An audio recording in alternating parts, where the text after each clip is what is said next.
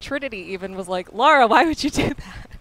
I mean, who among us could say no to, you know, an ancient dagger? Yeah. You know, she has the best intentions.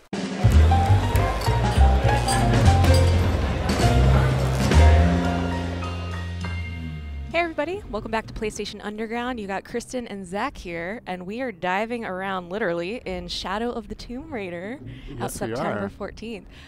So I was so excited to play this game because this is the first time in a long time that Lara has been able to swim in a Tomb Raider game. I remember in the classics it was always a huge deal, her diving into a tomb, going around, but look at this underwater traversal right now. Yeah, this looks awesome. We saw, so this was your second time playing the game, right? Second time, yes. So I got to play a good stretch of it, about 3-ish hours, I would say, this time. Okay. Get a little bit into the game, and Lara is definitely a Tomb Raider at this point. Like she knows what she's doing. She is surviving, and she's just like a predator hunting down Trinity right now, trying to continue to save the world. Gotcha. So in the last time we saw this game, there were some terrible incidents that had happened, right? With Lara perhaps inadvertently triggering the apocalypse. Yes. Right? So Lara has been sort of on the hunt for this organization Trinity. By actually taking that artifact before Trinity, she inadvertently started a Maya apocalypse. Oops. Whoops, indeed. Trinity even was like, Lara, why would you do that? I mean, who among us could say no to, you know, an ancient dagger? Yeah. You know, she has the best intentions. So now she's trying to get ahead of them again. She's following a series of clues to continue to stop the series of events, all these cataclysms, and she's trying to get there before Trinity does. Gotcha. Because if they get this second artifact before her, they will be able to finish their plan. Okay. This is a great, cool sequence. Yeah, so this looks great. Last time we saw it, it was just like in a tomb, and you know, it looked very spooky and tomby. But this is the first of the jungle that we're seeing, right? Yeah, well, these are the jungles of Peru, and as you can see, Lara is using everything to her advantage. She can climb trees, she can swing from vines. Right, we just saw this rope takedown called the Eagle's Talon. There's a full set of skills that you can start to build out where she's using the environment to her advantage. And as you can see, it's to chilling effects. These guys are like, who is there? Yeah. God, it looks amazing. What are they so afraid of? They're afraid of you, Lara. But yeah, she definitely has grown a lot throughout the series. You know, in this sort of rebooted trilogy, you know, she started out as this unsuspecting college, you know, graduate. She didn't really know much about this side of the world. In Rise of the Tomb Raider, she was just starting to learn how to survive. Whoa. What was that? Lara does not know what that is. Okay. Neither does Trinity. Good. So yeah, Peru has a lot of mysteries, has a lot of different creatures in the jungle, a lot of different people that she might interact with. So she's not just trying to hunt down Trinity. She's also just trying to survive nature, survive potentially the locals. Yeah. Not everyone's happy that she's in Peru. Camp set up near abandoned oil factory outside a village. Of course, you're finding artifacts throughout this. Okay. I was gonna say there was a lot of time that I spent literally just combing every corner, which, you know, this game is so great for that. They have all of the hidden tombs. Right. They have the challenge tombs, which I especially love. They have the extra puzzles that are beyond just the main storyline.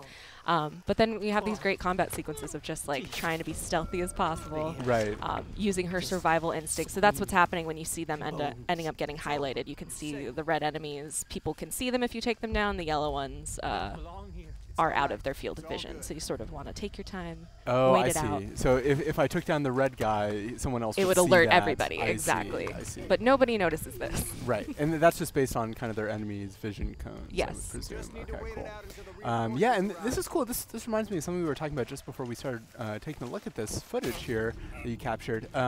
Is that there's a lot of customization options for kind of how assisted the player is, right? Yeah. So for I believe the first time in this series, I had never really seen this level of customization before. You can change your difficulty settings for different aspects of the game. So it's not just set to an easy, normal, hard for the overall game. You can set it to that you want your combat to be hard, your combat to be super. Not a silencer. Mistakes were made. I think what happened actually is that he had heavier armor, so the shot hit his helmet. So you also have to take into account what level of armor people have and like what will affect Fascinating. them. So yeah, so you can change the puzzles, traversal, and combat to be differing levels of difficulty. So if you're super into the puzzles, you don't want any help, any hints, you can set that to hard. But maybe if you're not as good as exploring and you kind of need to know specifically where to go, you could set that to easy.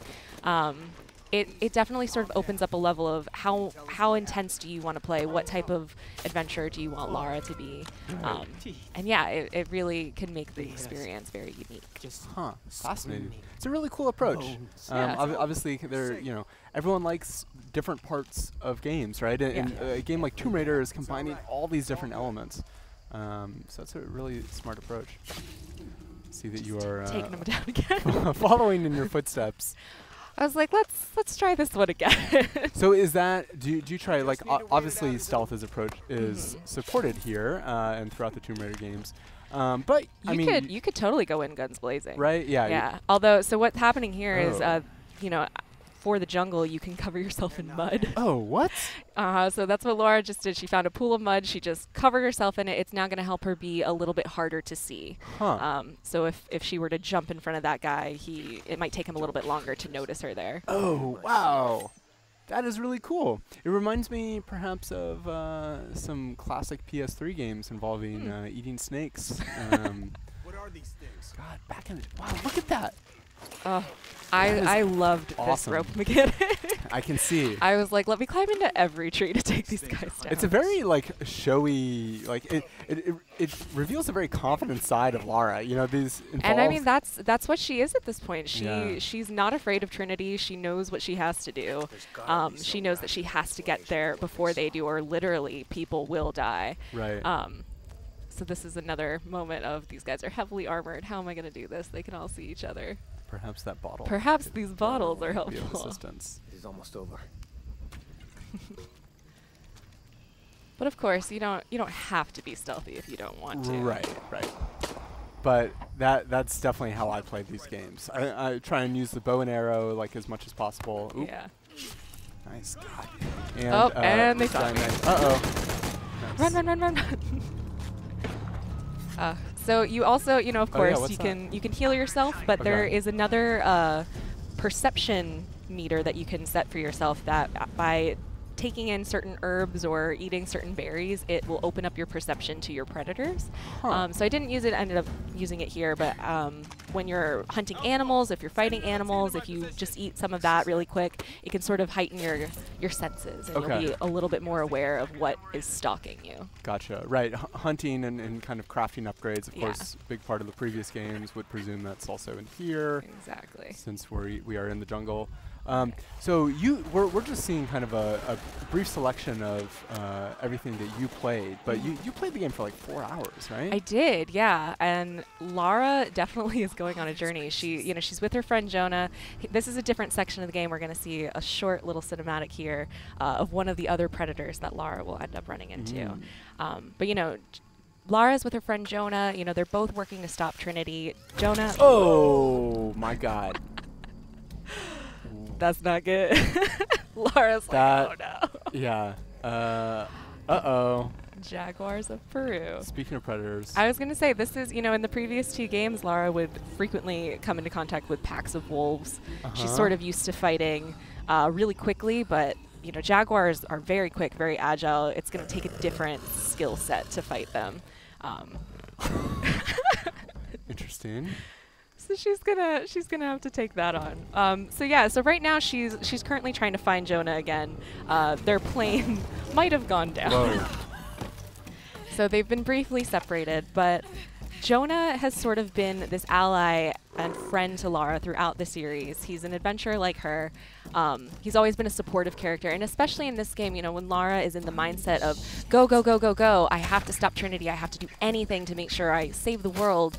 Jonah's sort of being like, let's stop, let's take a deep breath and consider our options while we go into this. Are people getting hurt along the way? Was there a better way we could have done this? Should you maybe not have grabbed that artifact that potentially started this apocalypse. Right. So she's sort of starting to have to rethink about the consequences of her actions. And while she does have good intentions, is it better to maybe go about it in a different way? Huh. That's really cool. I'm glad that they're exploring that angle of Lara's story, because you know, obviously we see her evolving quite a bit from the earlier part of the trilogy, as far as kind of like how she's interacting with enemies and how she's traversing the world.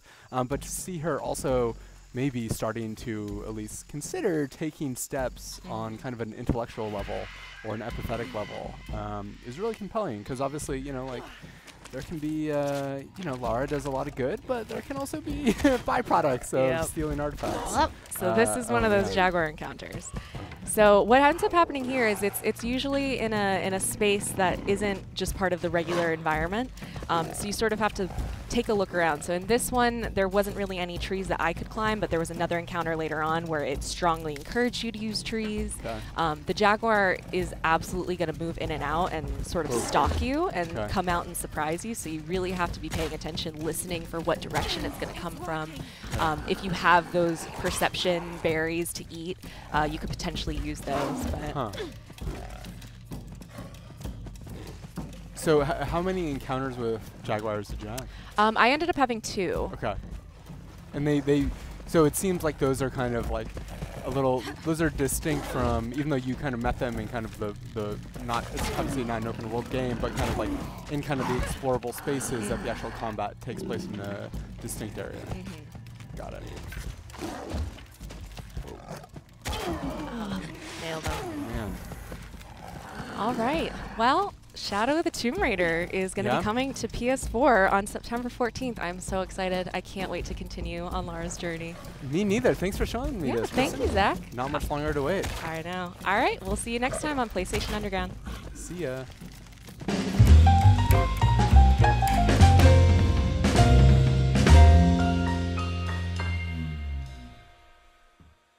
PlayStation